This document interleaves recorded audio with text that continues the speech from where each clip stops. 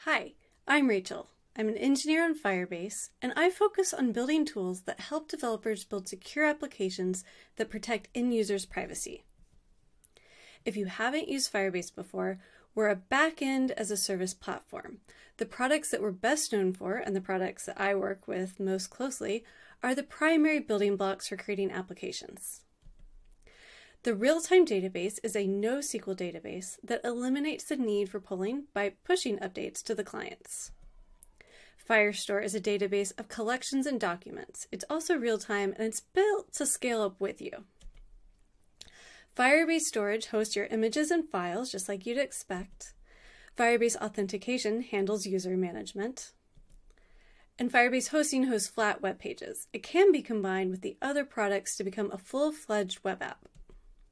And Firebase Functions is bits of compute, the glue that connects Firebase products together. Looking at all of these products, they may seem not that special. After all cloud providers offer databases. Firebase is differentiated by the developer experience, by our SDKs and our tooling. We track developer satisfaction scores the way that most companies track their Net Promoter scores. But I don't want to say that we have it all figured out. It's a constant trade-off. This talk is a story of what we've experimented with, where we stumbled and had to learn, and what we want to do more of. When Firebase was starting out, one primary goal was that anyone could get a new app up and running in about 5 minutes. This was a huge factor in Firebase becoming popular with app developers, especially mobile developers. And I understand the importance of having a great first impression. I remember the first time I ran git push Heroku main, and a minute later, my Rails app was live on the internet. It blew my mind that it was that easy. Firebase wanted to do that for a different developer. The first 5 minutes should feel like things just work. We did this mostly by being opinionated. Instead of getting all the dials and knobs that you would get with a cloud provider, Firebase gives you reasonable defaults.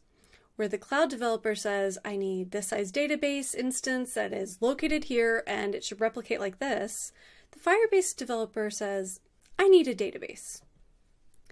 I should point out here that after Firebase was acquired by Google, Firebase products were rewritten to work with Google backends. Today, for most Firebase products, you can use Firebase or an equivalent Google Cloud product. People choose to use Firebase because they would rather focus on building their app. I want to start with a story of how this emphasis on the first impression caused some debt that we had to work out of. And I should say at the start, this is not what we do anymore.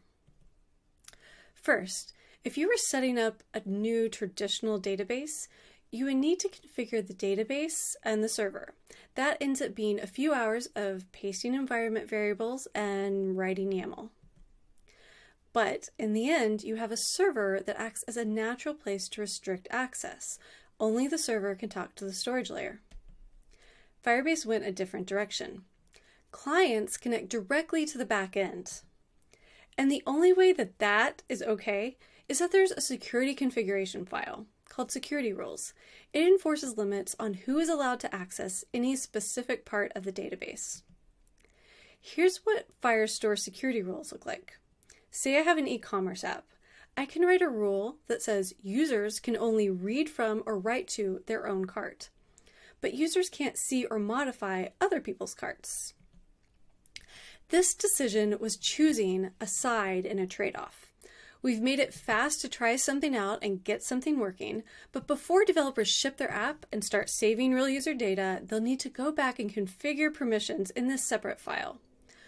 When I joined Firebase, they said to me, we think we have lots of insecure projects. We're not really sure how many. It's your job to reduce that number, whatever it is. Good luck. Oh boy.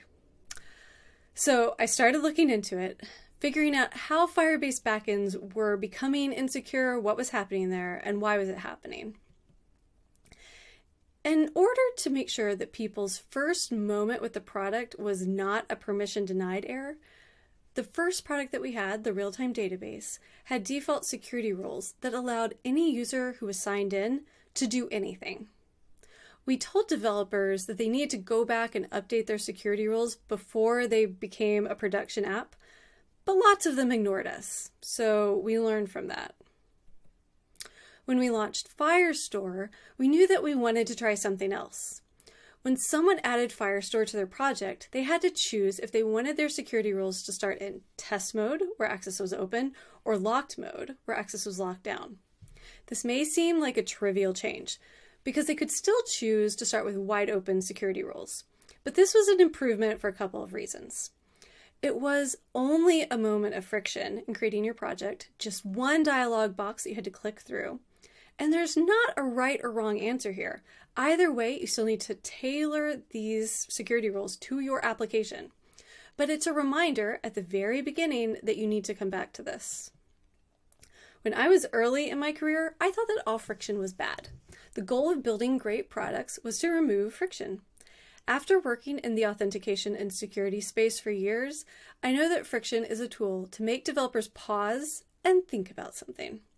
This tiny bit of friction didn't solve everything, of course. People still were able to ship insecure apps, and they did, but far fewer of them did. Still, we need to keep iterating. Our next attempt at reducing insecure projects was to change the default rules. The new defaults let all requests through for a month. After a month, if they still hadn't updated the rules, they'd start getting emails from us. And they'd start getting permission denied errors in their app.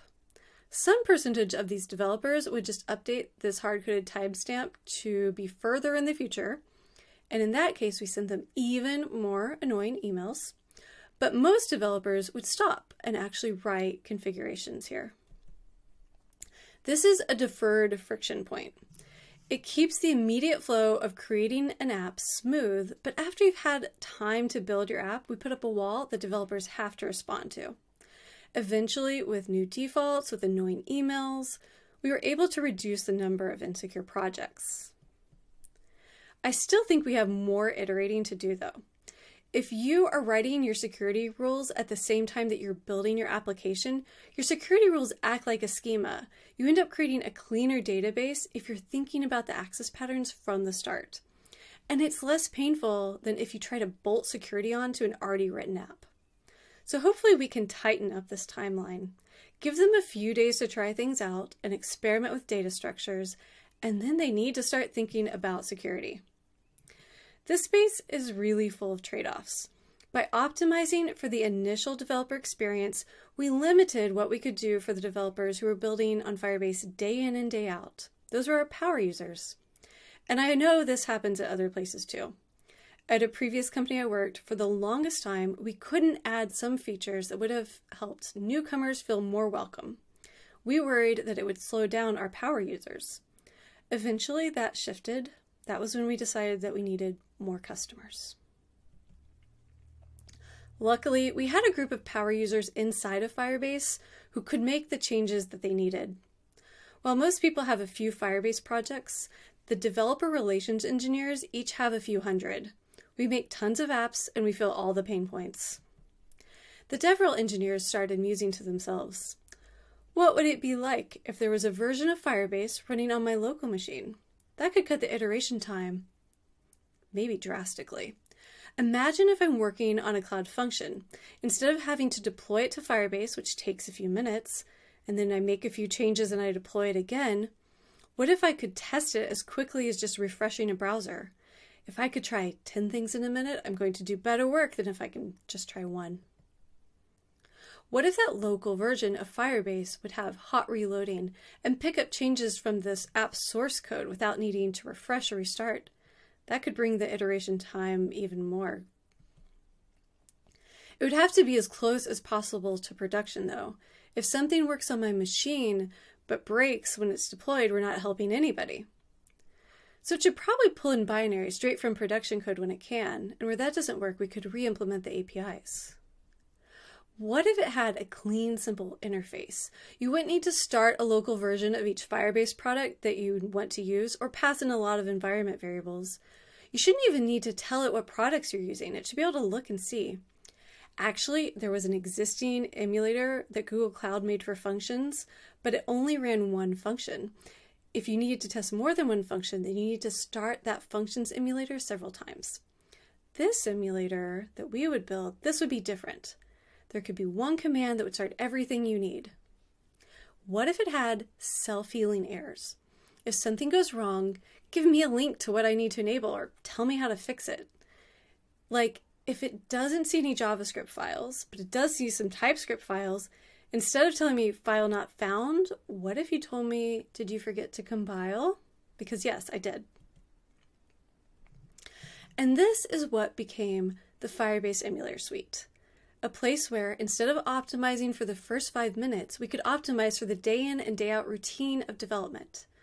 A few unexpected things started to happen once the emulators got off the ground and started to gain adoption. Every quarter, Firebase had goals about how much we should try to grow the number of Firebase projects. It was always some large multiple. And frankly, not having emulators to artificially inflate the numbers towards those goals caught us by surprise. How many Firebase projects does it take to build an app? N+1, where N is the number of development and test environments that you need, plus your one production instance.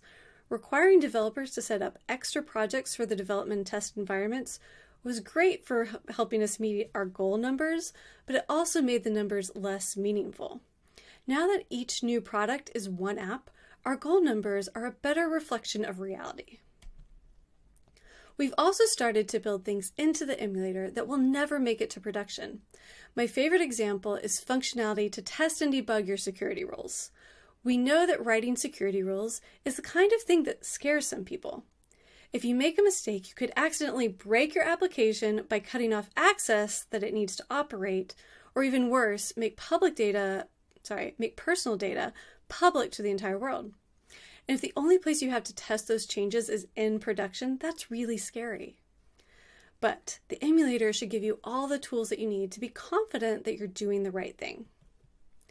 For example, we've created a testing library that you can use with the emulator for unit testing your security rules. These kinds of tests are quick to write. You stub out the user with the attributes that you want to test and assert if the user should be denied or permitted when they make a specific request. I love these tests. It brings developing your security rules up to the standards of the rest of your development, and you get all the confidence that you're used to with automated tests. You can add it to CI, and now you know that someone won't accidentally dismantle the logic that you've written. We've also added methods for debugging security rules that only work in the emulators. For instance, comparing time is always a little bit tricky. Here I have a rule that says a comment can be edited for an hour after it was written. I can add a debug statement to any expression in my rules, and the emulator will log that to standard out, just to let me double check my logic. This may seem like a feature that should also go into production. Honestly, it won't. Rules are code that was written by a user and that we're evaling in a time-critical path when a request comes into Firebase, so we constrain what can happen in rules. We want to make sure that we can always evaluate this quickly. We're super strict about latency in rules, so we don't want to add any extra I/O. But that doesn't apply to the local emulator.